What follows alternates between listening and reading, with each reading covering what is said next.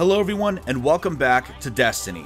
The Destiny 2 beta has been nothing short of super silly fun. If the activities here are any indication of the final product, we're going to be in for quite the treat this September when the full game launches.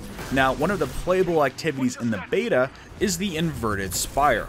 The strike takes place on Nessus, and through careful analysis over the past few months, the Destiny community was able to determine where on Nessus the strike takes place by comparing the layout and landmarks to the Nessus map we've seen in reveal footage.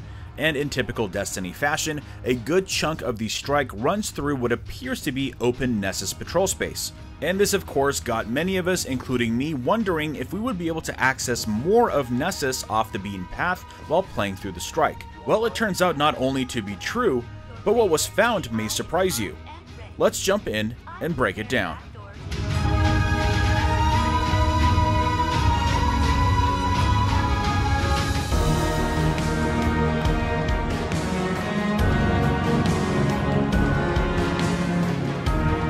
So the first thing I did when setting boots down on Nessus was of course go off the beaten path, leave my fire team behind, and start exploring the surface.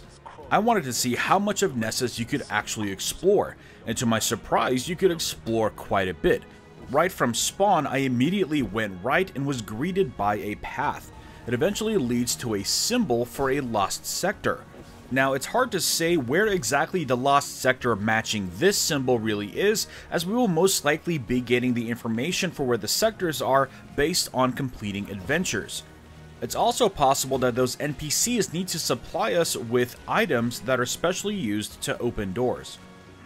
Either way, I wasn't able to find any dungeon entrances, but I was able to find a very curious entrance farther down the path.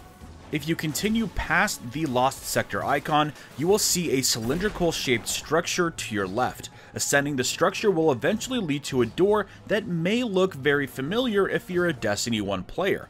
And that's because the door is almost identical to the Atheon's chamber in Vault of Glass, just on a smaller scale. Sadly, the door was not able to be opened. I wasn't able to find any switches or terminals nearby, but there is no doubt in my mind that this is the entrance to one of Nessus's lost sectors. Again, most likely deactivated for the beta since it's not loaded with all of the data for the final game. Now, what I want to know, and which is the most curious aspect of this entrance, is why it features the Vault of Glass geometry. Will we perhaps be fighting an Atheon fanatic or something along those lines? It remains to be seen. But about an hour after I discovered the door, someone had already hacked their way into the structure. Using a very small hole under the door, you are able to crouch down and glitch through to the other side. Sadly, there is no boss or treasure lurking inside. You can see a massive tunnel in the center, which is likely what will lead down below the surface, where the dungeon boss will most likely take place. There is also a teleporter visible by the entrance, which will most likely be what you use to ascend back out of the lost sector after you complete it.